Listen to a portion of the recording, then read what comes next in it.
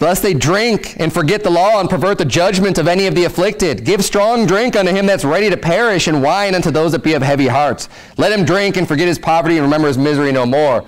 Open thy mouth, and then it continues on after the alcohol teaching. Open thy mouth for the dumb in the cause of all such as are appointed to destruction. Open thy mouth, judge righteously, and plead the cause of the poor and needy. So there's just a sampling of the instruction also that's being given by the virtuous woman at home to her children. This goes above and beyond the lesson plan for the academics.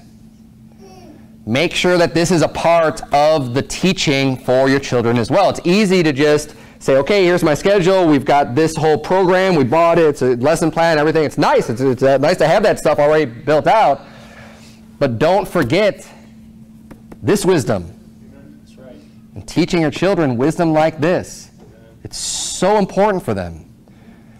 There's so many things I'm thankful that I learned from my parents when I was younger, but there's also so many things I wish I would have learned from them when I was younger too. And I don't want to be critical of my own parents. I appreciate everything they've done for me, but at the same time, I didn't have a formalized, daily Bible school or understanding and teaching and things like that. I just picked up things along the way. Who knows how? I don't know how. However you learn things at home, but it wasn't anything that was very well structured. Your children also need to learn how to interact with other people. If you're homeschooling and training them up at home, however you teach them at home and whatever you allow them to get away with at home, they're going to feel like they can do the same thing out in public. So make sure you're keeping your children, learning manners and being respectful and not just being so sloppy about it and going, well, we're at home, who cares anyways? No. If they're not able to do it even at home, then how are you going to expect them to be able to do it outside of the home?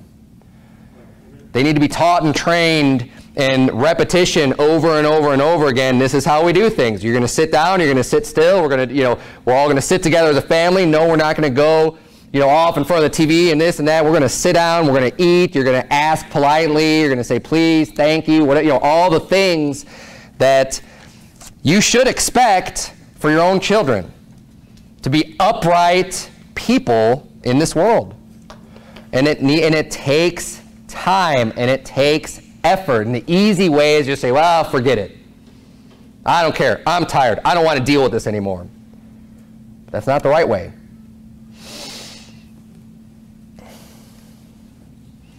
They need to be taught behavior that matches the principles taught in the Bible.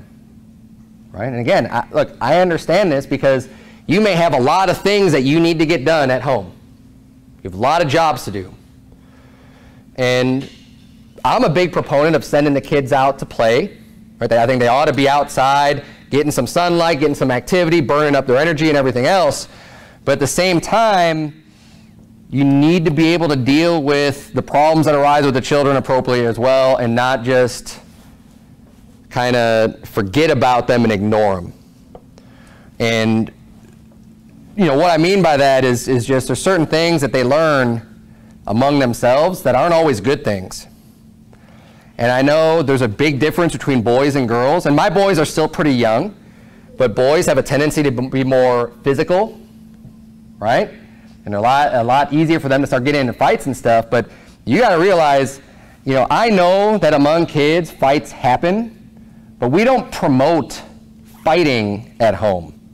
I discipline fighting. There should be no, none of this hitting back and forth. That is not a biblical thing that people just get into fights. The Bible says that a bishop is not supposed to be a striker, but it's not just for a bishop. I mean, that's for everybody. That's just something that's like, hey, if you're a striker, you can't be this. But we should all strive to meet whatever qualifications there are in Scripture of someone who's being held to a higher standard.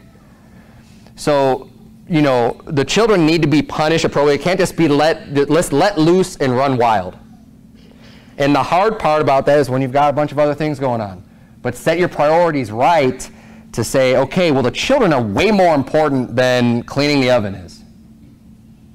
So make sure you deal with the most important things first, and that they at least have the priority, so when something comes up, I don't care if you're in the middle of doing the dishes. If someone needs to be corrected, correct them. So that they can, because they're way more important in how they turn out.